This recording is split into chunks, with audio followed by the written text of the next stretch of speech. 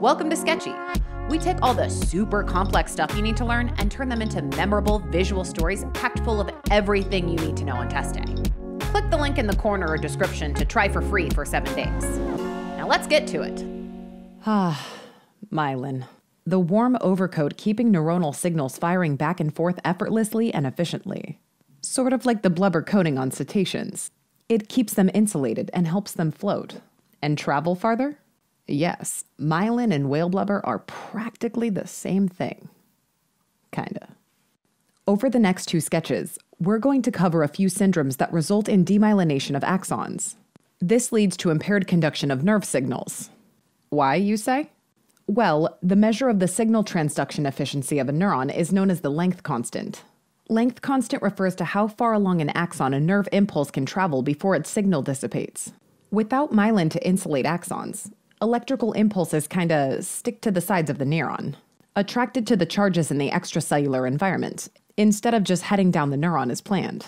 This means that the signal dissipates too soon. A decrease in length constant, in other words. In this sketch, we're going to be tearing off those myelin sheaths and decreasing that length constant in the central nervous system. First up, the most common demyelinating disease out there, multiple sclerosis. The time? June 4th, 1940.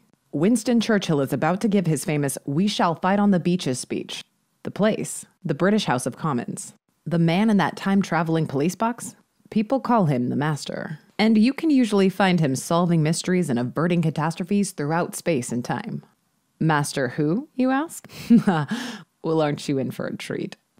Right then. I have questions. But number 1 is this. What in the name of sanity has he got on his head? It's myelin. I wear myelin now. Myelin is cool. Multiple sclerosis, or MS, is the most common and most recognizable demyelinating disorder of the central nervous system. Let that myelinated fez falling off the master's head represent demyelination in the CNS specifically. Notice too how the dongle thingy has little myelin sheaths along its length. Although the master has always wanted to meet Winston Churchill, he's here for a different reason. The master's arch-enemies, the oligos, have created their own wormhole, traveling to World War II-era Great Britain in an attempt to change the course of history. Demyelinate! Demyelinate! Notice how the olig head looks suspiciously like an oligodendrocyte, the glial cell responsible for forming myelin sheaths around surrounding axons in the CNS. That dome with 2 eye-like projections is reminiscent of a central oligodendrocyte cell reaching out and grabbing onto surrounding axons, wrapping them in myelin. MS is an immune-mediated inflammatory disease that leads to the destruction of oligodendrocytes and, therefore, demyelination of axons within the CNS. And wherever the master travels, his companion is never far behind. As with many other autoimmune diseases, MS most commonly affects women. Typically, the disease presents in early adulthood, most commonly affecting women in their 20s and 30s. Genetic factors may play a role as well, with certain HLA-DR genes tied to increased susceptibility to MS. In fact, having a first-degree relative with MS raises your chance over 15-fold right off the bat. Notably, environmental factors appear to play an outsized role in determining the risk for MS.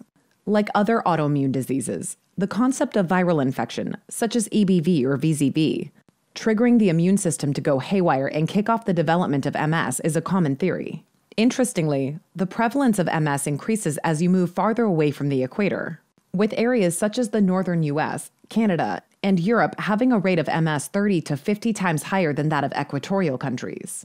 Hence why we've got Great Britain highlighted on the police box map.